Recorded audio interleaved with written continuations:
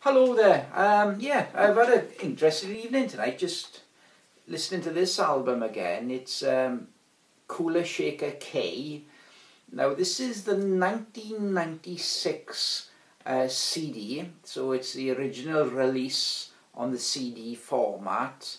And for 20 years, when I've gone to want to play this album, this is what I've been using to play the album on. And that was until 2016, when I heard that they were releasing a vinyl version to mark the 20th anniversary of the original release.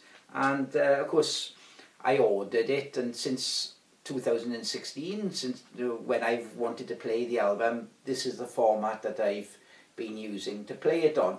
But as I've been playing quite a few CDs over the last week or so, I came across this again. I thought, well, it'd be good to do a comparison then of between listening to this and the original 1996 CD version in comparison to the 2016 vinyl version. And yeah, you know, I made quite a lot of notes and some observations then, and I drew some sort of conclusions between the two formats. Quite interesting, really. And I think overall the album itself is quite challenging, really, for a hi-fi system or an audio system, because there is quite a lot going on. Some of the tracks are really quite busy, and certainly in the bass frequencies is quite a lot going on there, and not only bass guitar, but there are other instruments which are adding to the bass frequency, so quite challenging. And I felt like, I'll give an example then on a couple of tracks that certainly the vinyl had greater grip on the bass. For instance, track 3, Temple of the Everlasting Light, and track 4, Govinda, it's slightly more control and grip on those bass frequencies, so it made it a little bit easier to understand and follow what was going on, and to try and make sense of the instruments and what was being played and what have you, where in comparison to the 1996 CD version.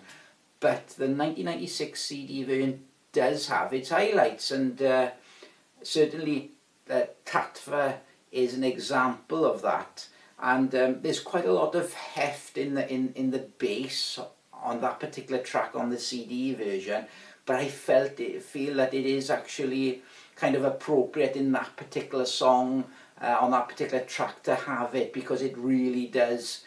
The bass does kick in, and it does sound particularly very good on the CD version. But you know, so just something else then. For instance, one of my favourite tracks on here is Sleeping Jiva, and it's the first track on the B side. Now, that I think it sounds really good on both formats, but having played it on CD and then on vinyl, the vinyl had a little bit more of a wow factor.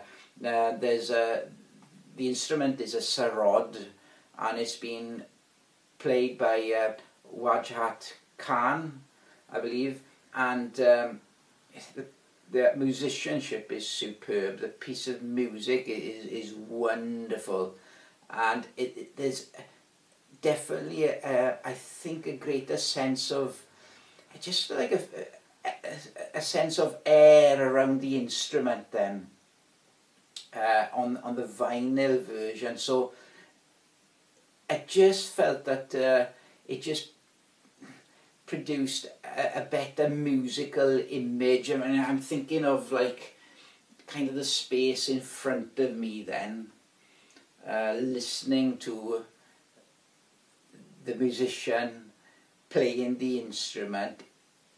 The actual musical image was a lot more vivid listening to the vinyl version as opposed to the CD. Just another like overall observation then, the vinyl version I felt, certainly in my system, and you know, using my ears as well, in my system, it could be a lot different for other people that might have heard this, you know, that done the comparisons in their system and what have you. But the actual sound stage was slightly deeper, and so it was slightly easier on the slightly deeper in the vinyl version as opposed to the CD. So it was kind of helped then to bring out those extra vocals that are going on the album. So just slightly different presentation then to this, where the musical image was perhaps a little bit wider on the CD, but the vinyl maybe a little bit narrower but deeper. And because of that, I just felt that extra sort of layering of the actual presentation of the music in that space in front of me allowed that vocal or the vocals then, and the additional vocals, just to actually be a little bit more apparent and noticeable. But that said, really nice again to listen to the album.